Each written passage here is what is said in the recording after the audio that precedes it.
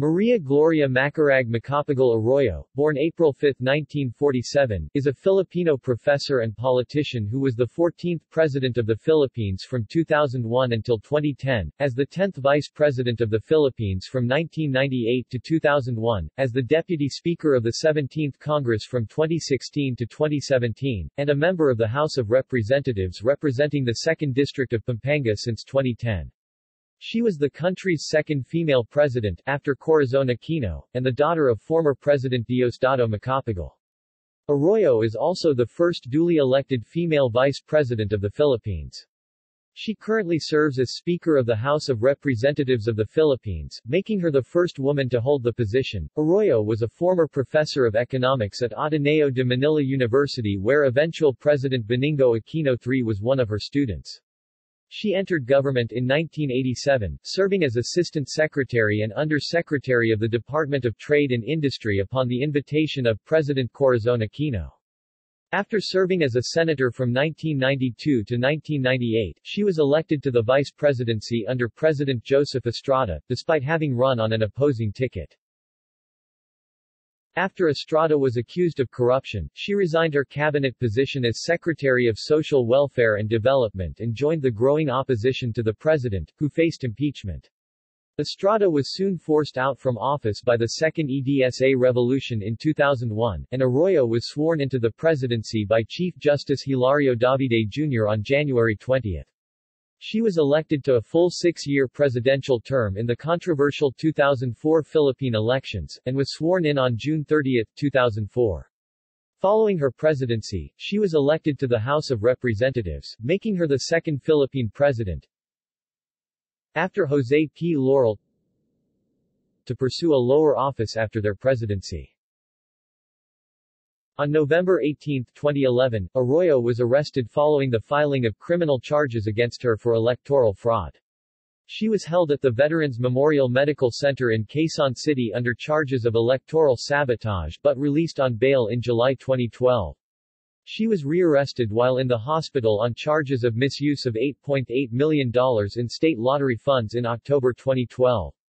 On July 19, 2016, she was acquitted by the Supreme Court by a vote of 11-4. Also, the Supreme Court declared the DOJ's hold departure order unconstitutional. She has since been a member of the Philippine Academy of the Spanish Language after she announced her support to bring back Spanish as an official language of the Philippines during her 9-year presidency. In July 23, 2018, she was elected as the Speaker of the House of Representatives of the Philippines under the Duterte administration, replacing Pantaleon Alvarez. Early life. Gloria Macapagal-Arroyo was born as Maria Gloria Macapagal in Lubao, Pampanga, Philippines, to politician Diosdado Macapagal and his wife, Evangelina Macapagal. She is the sister of Diosdado Boboy Macapagal Jr. She has 2 older siblings from her father's first marriage, Arturo Macapagal and Cielo Macapagal Salgado. During summer vacations, she lived with her maternal grandmother in Iligan City. She is a skilled polyglot. She is fluent in English, Tagalog, Spanish, French, and several other Philippine languages, such as Kapampangan, Ilocano, Hiligaynon, Pangasinense, Bicolano, and Cebuano. In 1961, when Arroyo was just 14 years old, her father was elected as president. She moved with her family into Malacañang Palace in Manila. A municipality was named in her honor, Gloria, Oriental Mindoro. She attended Assumption Convent for her elementary and high school education, graduating valedictorian in 1964. Arroyo then studied for 2 years at Georgetown University. Walsh School of Foreign Service in Washington, D.C., where she was a classmate of future United States President Bill Clinton and achieved consistent Dean's List status. She then earned her Bachelor of Arts degree in Economics from Assumption College, graduating magna cum laude in 1968.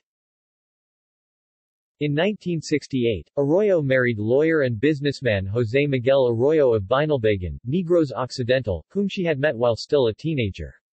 They had 3 children, Juan Miguel, born 1969, Evangelina Lourdes, born 1971, and Diosdado Ignacio Jose Maria, born in 1974. She pursued a master's degree in economics at the Ateneo de Manila University, 1978, and a PhD in economics from the University of the Philippines Diliman, 1985. From 1977 to 1987, she held teaching positions in several schools, notably the University of the Philippines and the Ateneo de Manila University. She became chairperson of the economics department at Assumption College. In 1987, she was invited by President Corazon Aquino to join the government as Assistant Secretary of the Department of Trade and Industry. She was promoted to Undersecretary 2 years later. In her concurrent position as Executive Director of the Garments and Textile Export Board, Arroyo oversaw the rapid growth of the garment industry in the late 1980s. Senator Arroyo entered politics in the 1992 election, running for senator. At the first general election under the 1987 Constitution, the top 12 vote-getting senatorial candidates would win a 6-year term, and the next 12 candidates would win a 3-year term. Arroyo ranked 13th in the elections, earning a 3-year term. She was re-elected in 1995, topping the senatorial election with nearly 16 million votes. As a legislator, Arroyo filed over 400 bills and authored or sponsored 55 laws during her tenure as senator, including the Anti-Sexual Harassment Law, the Indigenous Peoples' Rights Law, and the Export Development Act. The 1995 Mining Act, which allows 100% foreign ownership of Philippine mines, has come under fire from left-wing political groups. Vice Presidency, 1998 to 2001. Arroyo considered a run for the presidency in the 1998 election, but was persuaded by President Fidel V. Ramos and leaders of the administration party Lakas Christian Muslim Democrats to instead seek the vice presidency as the running mate of its presidential candidate, House Speaker Jose de Venecia Jr. Though the latter lost to popular former actor Joseph Estrada, Arroyo won the vice presidency by a large margin, garnering more than twice the votes of her closest opponent, Estrada. Running mate Senator Edgardo Angara. Arroyo began her term as vice president on June 30, 1998. She was appointed by Estrada to a concurrent position in the cabinet as Secretary of Social Welfare and Development. Arroyo resigned from the cabinet in October 2000, distancing herself from Estrada, who was accused of corruption by a former political supporter, Chavit Singson, governor from Ilocos Sur. She had initially resisted pressure from allies to speak out against Estrada, but eventually joined calls for Estrada's resignation. Presidency, 2001 to 2010. First term, 2001 to 2004. Succession. The last quarter of 2000 up to the first week of January 2001 was a period of political and economic uncertainty for the Philippines. On January 16, 2001, the impeachment trial also took a new direction. Private prosecutors walked out of the trial when pro-Estrada senators prevented the opening of an evidence, a brown envelope, containing bank records allegedly owned by President Estrada. With the walkout, the impeachment trial was not completed and Filipinos eventually took to the streets in masses to continue the clamor for President Estrada's resignation. From January 17 to 20, 2001, hundreds of thousands of Filipinos gathered at Epifanio de los Santos Avenue, EDSA, the site of the original People Power Revolution. The clamor for a change in the presidency gained momentum as various sectors of Philippine society, professionals, students, artists, politicians, leftist and rightist groups, joined what became known as EDSA-2. Officials of the administration, the Armed Forces of the Philippines AFP, and the Philippine National Police PNP, also withdrew their support for President Estrada. Days after leaving Malacañang Palace, President Estrada lawyers questioned the legitimacy of Arroyo's presidency before the Supreme Court. He reiterated that he had not resigned as president and that at most, Arroyo was just serving in an acting capacity. The High Court, however, voted unanimously to uphold the legitimacy of Arroyo's succession. As a consequence, Estrada no longer enjoys immunity from charges being filed against him. In the last week of April 2001, the Sandiganbayan ordered the arrest of Estrada and his son, then Mayor Jinggoy Estrada, for plunder charges. A few days later, Estrada supporters protested his arrest, gathered at the EDSA shrine, and staged what they called EDSA 3, comparing their actions to the People Power Revolution of 1986 and January 2001. Thousands of protesters demanded the release of Estrada. Eventually, they also called for the ouster of Arroyo and the reinstatement of the former. On May 1, 2001, they marched towards Malacañang to force Arroyo to give in to their demands. Violence erupted when the protesters attempted to storm the presidential palace and the military and police were ordered to use their arms to drive them back. Arroyo declared a state of rebellion because of the violence and prominent political personalities affiliated with Estrada were charged and arrested. The so-called EDSA-3 was the first serious political challenge to the Arroyo presidency. Corruption charges and Oakwood Mutiny.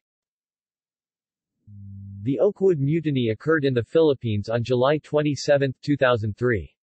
A group of 321 armed soldiers who called themselves Bagong Katipuneros, led by Army Capt. Gerardo Gambola and Navy Lieutenant Antonio Trillanes IV, took over the Oakwood Premier Ayala Center, now Escot Makati, serviced apartment tower in Makati City to show the Filipino people the alleged corruption of the Gloria Macapagal-Arroyo administration, believing that the president was going to declare martial law.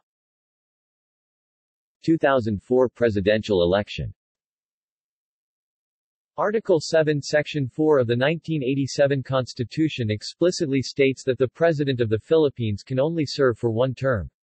However, the same provision also implicitly states that a president's successor who has not served for more than 4 years can still seek a full term for the presidency.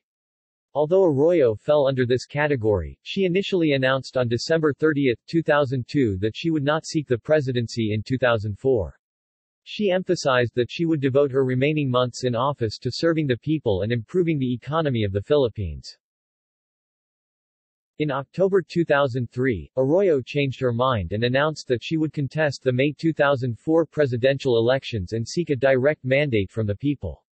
She explained, "There is a higher cause to change society,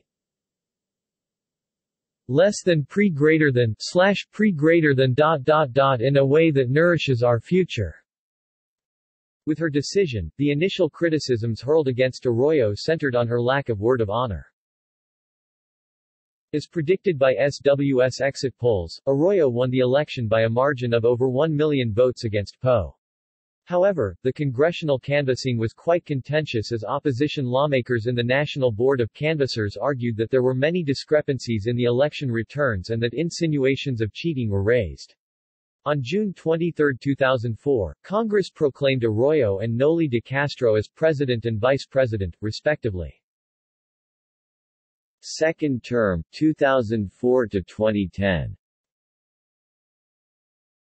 2004 presidential election rigging allegations. On June 30, 2004, in a break with tradition, Arroyo first delivered her inaugural speech at the Quirino Grandstand in Manila. She then departed for Cebu City for her oath-taking, the first time that a Philippine president took the oath of office outside of Luzon. Allegations of cheating against Arroyo gained momentum 1 year after the May 2004 elections. In a press conference held on June 10, 2005, Samuel Ong, former deputy director of the National Bureau of Investigation (NBI), claimed to have audio recordings of wiretapped conversations between Arroyo and an official of the Commission on Elections (COMELEC). Virgilio Garcelano, a former COMELEC commissioner, would later be identified as the official talking to Arroyo. According to Ong, the recordings allegedly proved that Arroyo ordered the rigging of the national elections for her to win by around 1 million votes against Poe. The recordings of Ong became known as the Hello Garci controversy and triggered massive protests against Arroyo. Key members of her cabinet resigned from their respective posts and urged Arroyo to do the same. On June 27, 2005, Arroyo admitted to inappropriately speaking to a COMELEC official, claiming it was a lapse in judgment. She, however, denied influencing the outcome of the elections and declared that she won the elections fairly. Arroyo did not resign despite the pressures coming from various sectors of society. The Hello Garci controversy became the basis of the impeachment case filed against Arroyo in 2005.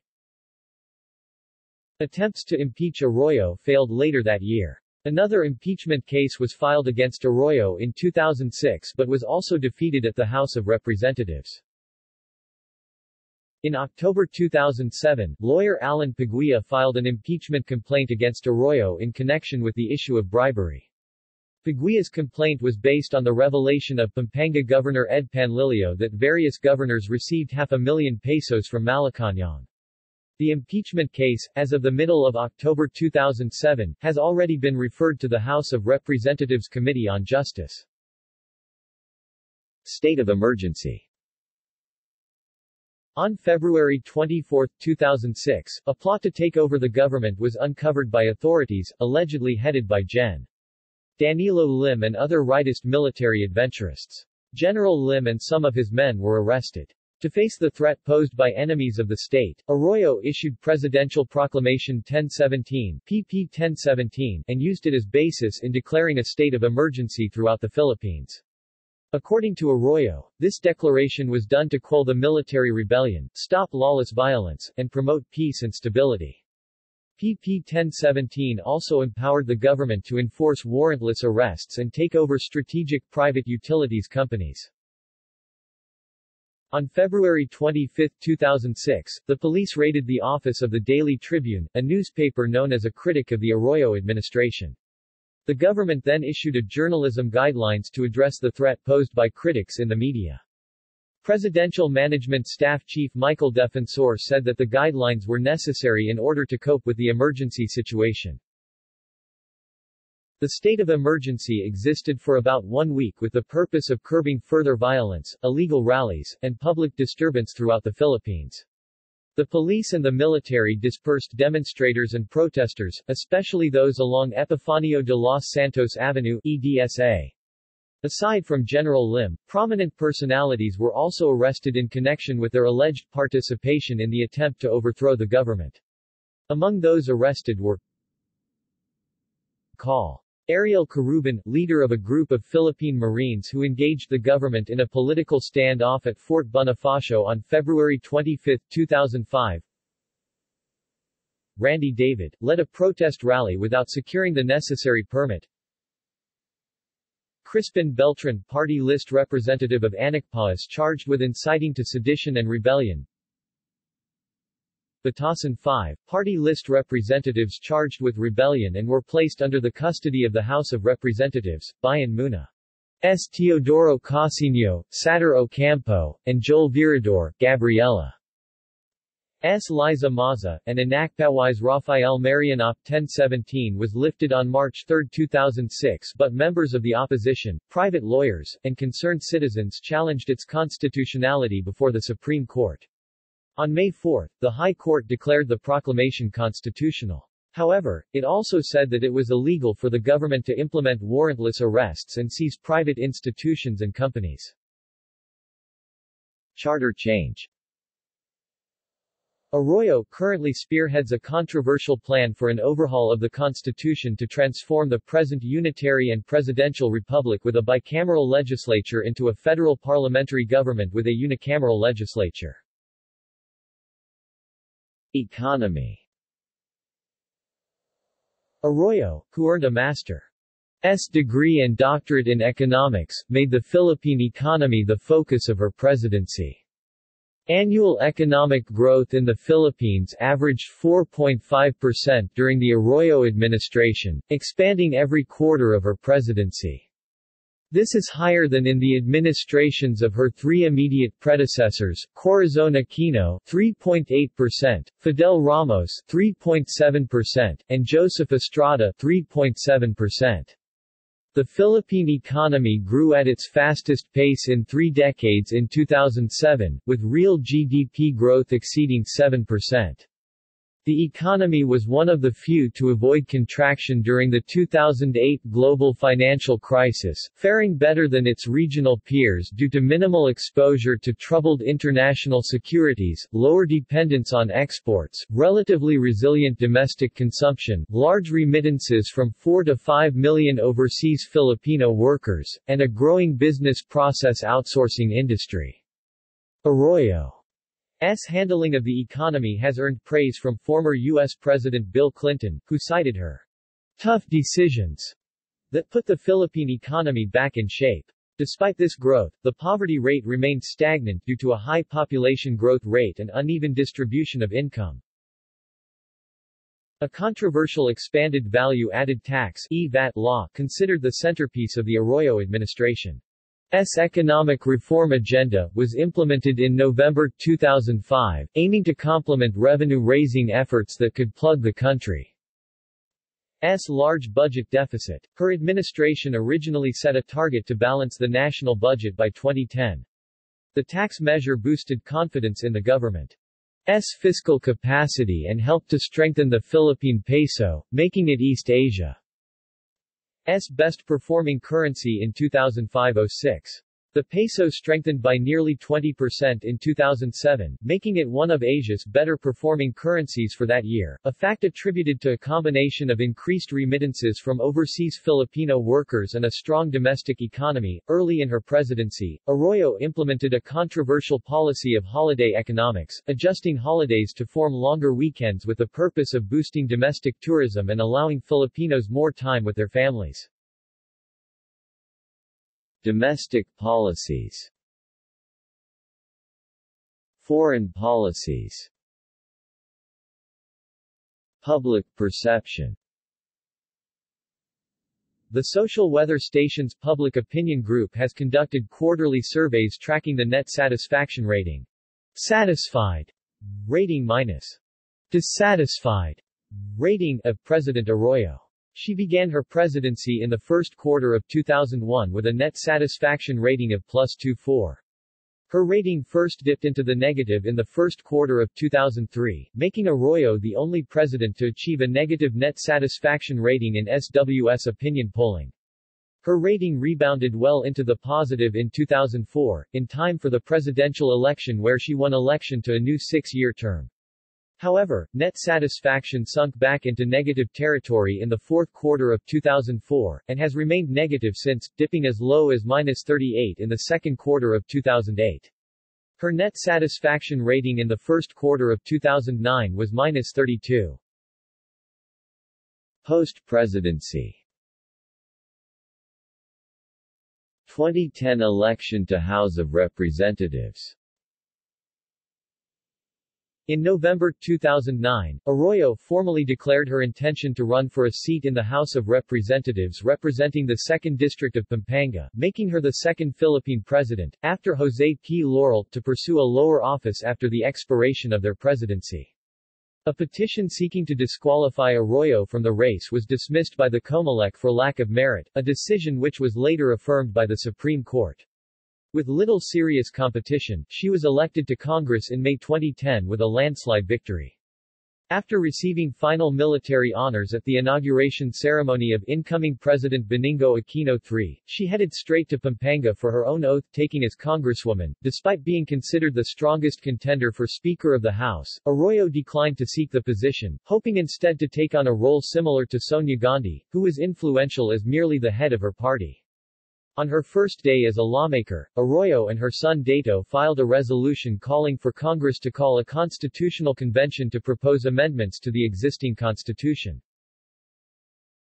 2011 spinal surgery. In early 2011 she was diagnosed with cervical spondylosis or cervical radiculopathy. She was rushed to the St. Luke's Medical Center in Global City Taguig July 25, 2011, minutes after the State of the Nation address by Benigno Aquino III. Doctors performed a 5-hour spine surgery on July 29, 2011. 2 more surgeries occurred in August 2011 which aggravated her hypoparathyroidism. The House of Representatives under the leadership of Speaker Feliciano Belmonte Jr. issued a travel permit allowing her to have treatment in Germany despite the Department of Justice hold departure order. 2011 hospital arrest. Arroyo was arrested on November 18, 2011 after a Pasay court issued a warrant of arrest against her, following the filing of a complaint for electoral sabotage by the Commission on Elections. The arrest warrant was served at a St. Luke's Medical Center at Taguig where Arroyo had been confined.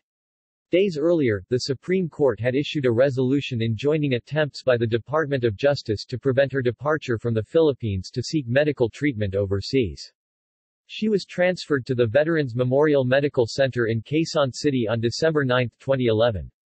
Arroyo was released from hospital arrest on bail on July 25, 2012. On October 29, 2012, she refused to enter any plea on charges she misused $8.8 million in state lottery funds during her term in office. As of December 2013, she was still in custody at the Veterans Memorial Medical Center. On July 19, 2016, the Supreme Court dismissed the corruption charges and ordered her release from the hospital where she had been detained since 2012.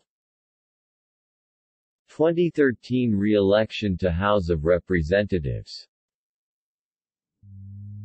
While still confined in the Veterans Medical Center, Arroyo successfully earned a second term as Congresswoman for Pampanga's 2nd Legislative District at the conclusion of the 2013 Philippine midterm elections on 13 May 2013, defeating the ruling Liberal Party. Vivian Dabu, who was the provincial administrator under priest-turned-politician former governor among Ed Panlilio. 2014 medical problems and reapplication for bail. Arroyo was transported to St. Luke's Medical Center for tests and treatment and returned to confinement at the Veterans Medical Center after medical incidents in May and June 2014. In June, after the second of these incidents, her attorneys renewed application for bail. In September, a third medical incident caused her to again be rushed to St. Luke's for treatment and returned to confinement at the Veterans Medical Center. 2015 United Nations Working Group on Arbitrary Detention. In a case filed by human rights lawyer Amal Clooney, the UN Working Group decided Arroyo's hospital detention arbitrary and violative of the international law on human rights. It recognized that the charges against Mrs. Arroyo were politically motivated since she was detained as a result of her exercise to take part in government and that the detention was arbitrary and illegal under international law because the Sandiganbayan court failed to take into account her individual circumstances when it repeatedly denied her bail. 2016 Supreme Court acquittal.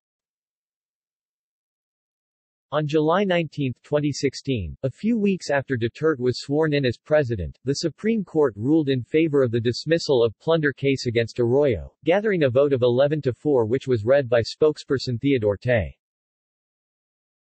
She would later be assigned by Duterte's party, PDP Laban, as a high-level member of the House of Representatives after winning her third term as Congresswoman in the House. She was given committee chairmanships, among many other roles. On July 23, 2018, via a majority manifesto and vote, she became Speaker of the House of Representatives of the Philippines, succeeding Pantaleon Alvarez. Scouting. Arroyo is the Chief Girl Scout of the Girl Scouts of the Philippines. Government and political titles. Under Secretary of Trade and Industry 1987 to 1992. Senator 1992 to 1998. Secretary of Social Welfare and Development 1998 to 2000. Vice President of the Philippines 1998 to 2001. President of the Philippines 2001 to 2010. Representative 2010-present. Speaker of the House of Representatives of the Philippines 2018-present. Honors and awards. Foreign honors. Brunei, Knight Grand Cross with Collar of the Royal Family Order of Laila Utama of Brunei, First Class. Dominican Republic, Grand Cross of the Order of Merit of Duarte, Sanchez and Mella, Special Class. Equatorial Guinea, Grand Cross of the Order of Independence. Italy. Vatican. Holy See, Knight of the Decoration of Honor.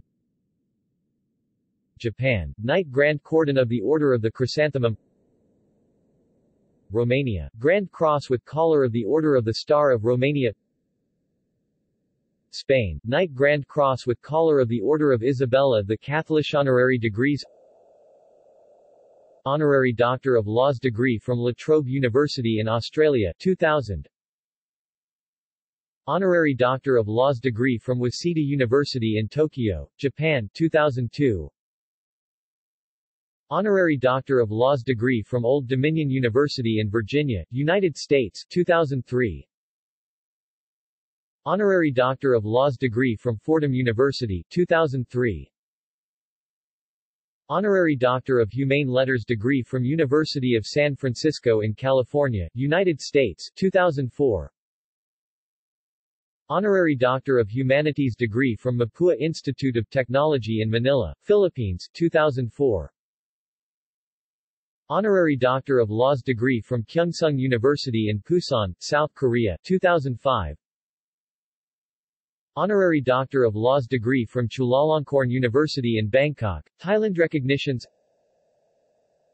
Outstanding Human Being by Philippine Reporter Magazine, Weekly Graphic Magazine, Public Eye Magazine, Trade Union Congress of the Philippines, and by Emil Jurado, Manila Standard columnist.